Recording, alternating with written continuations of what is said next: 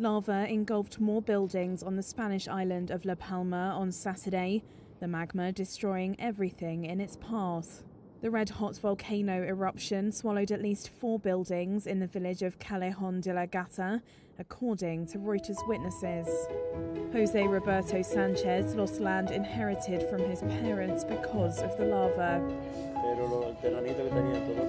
The land I had in Toroque is all gone.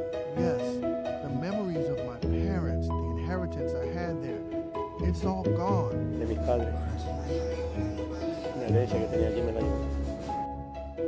There was also a series of 37 seismic movements on Saturday, with the largest measuring 4.1, according to the Spanish National Geological Institute.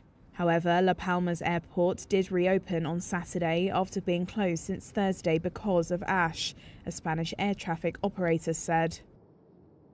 Since the Cumbre Vieja volcano began erupting on September 19th, it has destroyed over 1,000 buildings and engulfed acres and acres of land, according to the European Commission Copernicus Emergency Management Service. About 6,000 people have been evacuated from their homes on La Palma, which has about 83,000 inhabitants.